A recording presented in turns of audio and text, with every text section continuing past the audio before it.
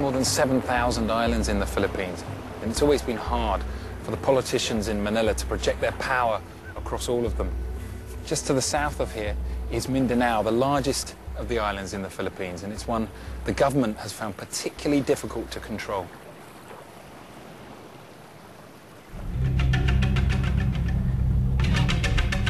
Katya Adler has been to Mindanao, an island that's more conflict zone than holiday destination. Mindanao is different from the rest of the Philippines. Many people here are Muslim. Over the years, ethnic and religious tensions, as well as historical land disputes, have frequently erupted into armed conflict. Currently, the south of the island looks like a war zone. Westerners have been kidnapped here. Muslim insurgents are fighting for an independent homeland.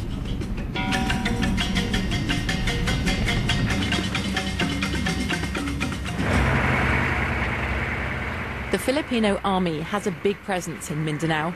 It's trying to keep control of the island. The sense of grievance here runs deep. To find out more, I went to a Muslim school to meet the head teacher. Assalamu alaikum. Mrs. Abu Bakar teaches her students the history of their homeland, which they call Bangsamoro. The lesson I prepare for you is the Bangsamoro nation, centuries older than the Philippines. Do you understand? Okay. The Muslims of Mindanao say they weren't conquered by the Spanish in the 16th century, so many believe they shouldn't be part of the Philippines. People like Mrs. Abu Bakar want to belong to an independent Islamic sultanate. And therefore, we have the right to claim independence because we are still Muslim up to now. If we are not, for many Muslims, autonomy is simply not enough. How do you solve the problem? Yes. Stop the war. Okay. What else? Yes? Return the Bangsamoro independence. Return the Bangsamoro independence. So what I'm saying is, this land belongs to the Bangsamoro people.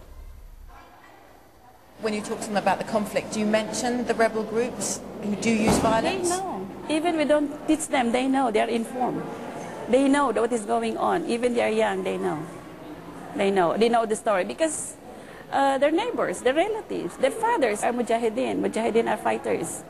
But I do not recommend fighting. I don't recommend war. Many of these students also have friends and relatives made homeless by the fighting. They prepare relief packages of food and clothes for the refugees.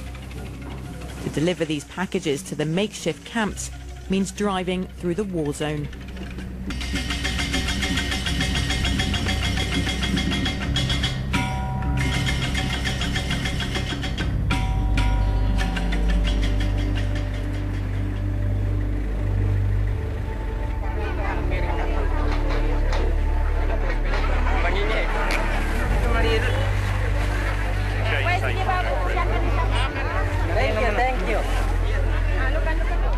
The situation here has been tightly controlled as the food bags have been handed out.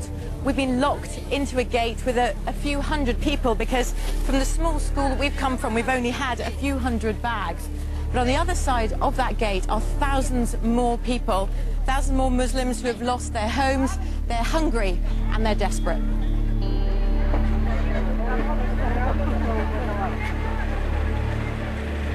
Because of the cost of war, the suffering that we see all around us, would you be willing to say, okay, we won't have independence in order to have peace? Would you give that up?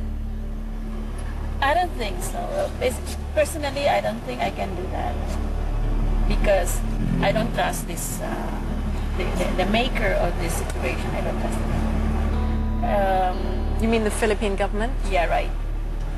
The Muslims will sustain here. This land belongs to us, and we live here. We live in Mindanao. This is our homeland. This is our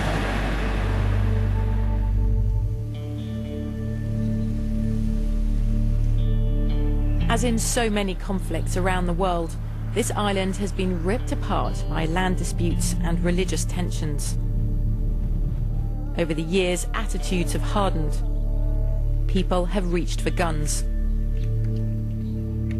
Here, even those who say they value peace, like Mrs. Abu Bakr, prize victory over compromise.